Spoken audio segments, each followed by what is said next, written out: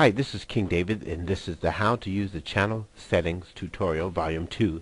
In this tutorial, we actually create a track, and we created a track, and then we used all of the channel settings as much as we could to create a unique sound. And this is what we want to teach you how to do in this particular tutorial. It's a practical application of the tools that we learned in the previous tutorial, okay?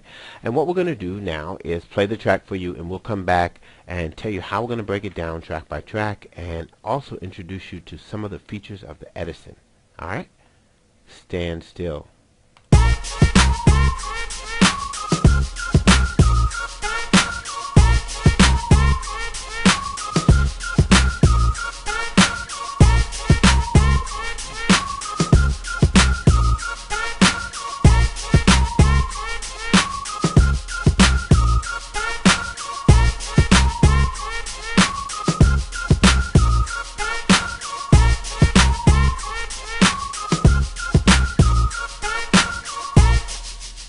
Alright, it's really incredible track.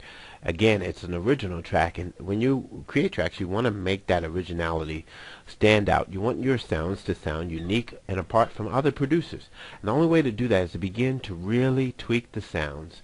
And we're going to show you that using the channel settings. We'll go track by track, starting with track number 1 all the way down to the bottom.